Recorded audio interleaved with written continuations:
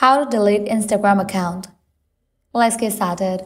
Launch your Instagram app. Make sure you have already logged into your account. You will land to the home page. Now at the bottom, you're going to find different options. Navigate to this one option given at the bottom right corner. With that, you will be directed to your profile page. Now at the top right corner, you're going to find 3 bars. Click on it. Then navigate to the option of Account Center. Click on it. Now here you're going to find different options. Click on the option of Personal Details. Then click on the option of Account Ownership and Control. Now click on the option of Deactivation or Deletion. Click on your Instagram account.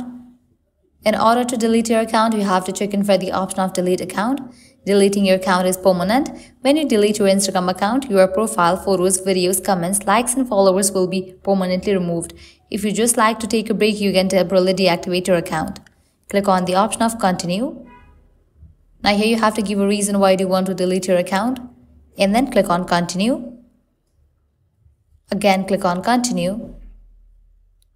For the security process, type in your password over here. Then click on Continue. Confirm permanent account deletion. Click on Delete.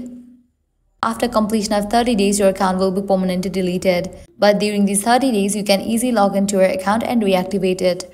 Well, that's a wrap for this video. This is how you can easily delete your Instagram account.